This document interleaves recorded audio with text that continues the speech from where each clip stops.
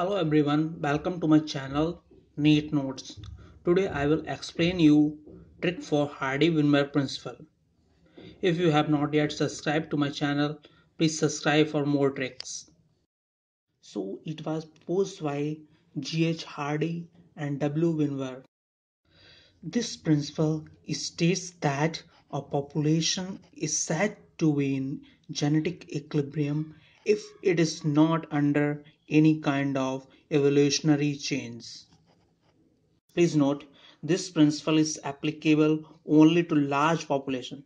Note down, only to large population and not for the small. Sum total of allelic frequency is always 1. Please note, it's always 1. Neither more than 1, neither less than 1. Okay. Now let's see what is the trick that we need to use here.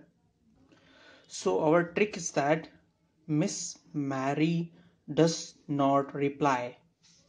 M for migration, M for mutation, D for drift, N for natural, R for recombination. That's it. You need to remember this whole sentence. Then you will able to figure out all the different factors which affect Hardy-Weinberg principle. Thank you for watching.